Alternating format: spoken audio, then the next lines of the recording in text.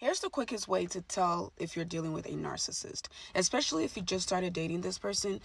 Here is the quickest way to tell that your whole life is about to be turned upside down. You are about to embark on the most chaotic, most crazy, most painful, traumatic experience of your life. These people will land you in a mental health facility. Some people end up broke. Some people end up homeless. Some people even end up unalive. The narcissist is a psychopath.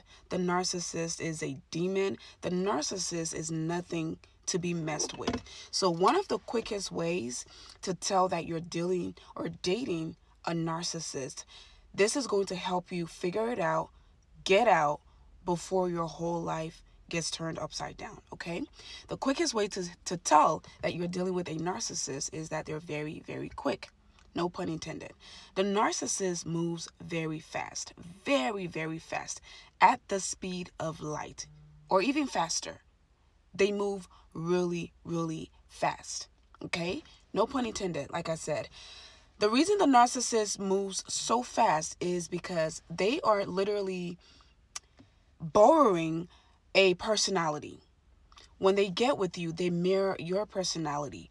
But the person that you've met, who's the narcissist, is not really who they are. That's their representative.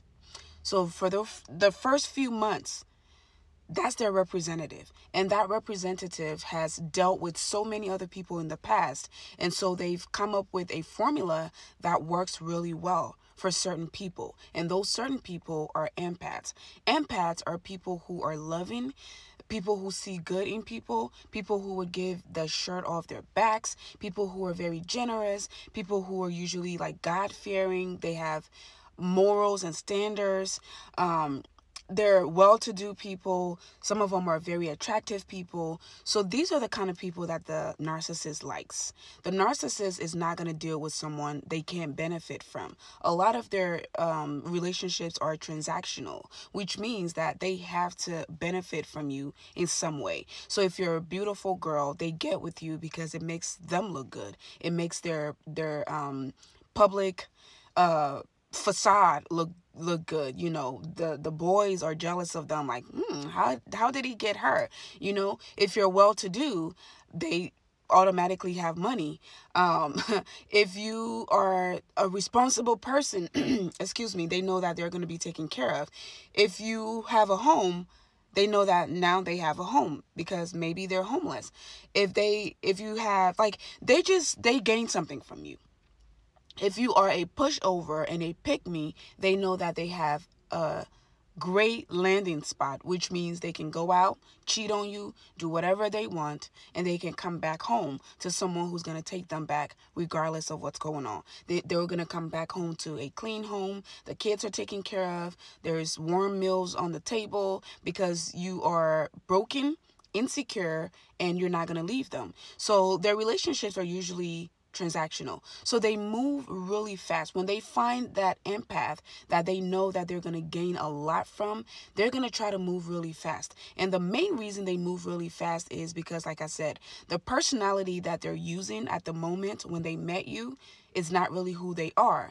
And you can't fake certain things for too long. So they move really fast to get you trapped, right? To get you trapped so that before you figure them out, it's too late. Or when you figure them out, it's too late. You're already trapped. So one of the ways, or some of the ways they trap people, is by moving you in or moving in with you. Or meeting your friends and family really fast, or you meeting their friends and family really fast. If you're a person with morals and standards, you know that meeting the family and friends is a big deal. Because now you guys basically made it official. People know about you. So it's hard for you to just get up the next day and leave. Because, again, you have morals, you have values, you have dignity. Another way is by having a child by you. So literally the first few times they already want to get you pregnant, or they're telling you that you're going to be a mother to the mother to their children. Or if you're a guy, they're going to tell you, oh my God, I think you're going to be such a great father. I want to have your babies. Things like that. right? Or another way is by marrying you. These are the people who will tell you, let's go to Vegas or let's go to the courthouse. I love you so much. I found my person. You're my soulmate. Again, that's another trigger word, soulmate. When you hear them use words like soulmate, I want to build with you. I want to marry you. I want you to be the mother or the father of my children. I want to move in with you. And I'm talking really fast. I'm talking first date or even second date or third date, right? They move really fast so that before you figure them out, it's too late. You're at that moment, that turning point, that's what it's called, where it's hard to just get up and leave. So the personality that they're showing you at the start is not really who they are. So, but like I said, they've come up with this perfect formula and they know it works because they used it on the last person and the last person and the last person, and it worked. And every time they deal with someone, they perfect the formula so that it's easier for the new victim / supply to fall for it. So they perfect it. So if they come to you and sell you this dream, and they future fake a lot too. For those of you who don't know what future faking is, again, this is them moving fast. This is them telling you things that they know you want to hear at the very, very early stages of that relationship. So they'll tell you how they want to have children with you. They want to marry you. You're the woman or man of their dreams. They want to travel the world with you.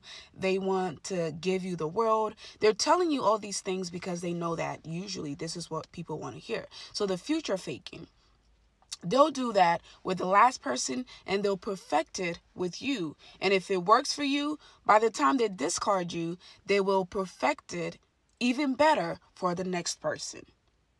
So if you value yourself, if you value your edges, if you value your hairline, if you value your beauty and your mental health, look out for these kind of people. When you start dating a person and they're moving really fast, they have a pet name for you on the first date or even the second date, they're texting you, they vomit everything that's inside of them, hoping that something will stick so that you become trapped very fast and very soon. So they're going to do everything in their power. And this is where the love bombing comes in. They are buying you flowers. They are rubbing your back. When you tell them about what happened at work, they're like, oh my God, I can't believe that did this to you. You don't deserve that. You deserve so much better. Da, da, da, da. They're agreeing with you. They are siding with you. They are telling you that you're the most beautiful woman. You're the most handsome man. You're better than their exes. They're just telling you all of these things really quick and really fast. That's abnormal. If you're an adult, you know that's abnormal. There is no way that you can love someone that fast. You can like them. You can be attracted to them. And that's a fact. You can be attracted to someone you just met in 2 seconds. You can really like someone you just met a few weeks ago. But it takes a lot to really love someone. Loving someone means you know their flaws. You know their weaknesses. You know their strength. You know what triggers them. You know what makes them happy. You know what calms them down. You know what makes them mad. You know all of these things about them, and you still choose to be with them. You choose them every time, right? And it takes time. In my opinion, really loving someone takes time. It doesn't take a week. It doesn't take 2 days. So when you hear these things like soulmate, I want to build with you. I want to marry you. I want to build a whole city with you. I want to take over the world with you. You're my everything.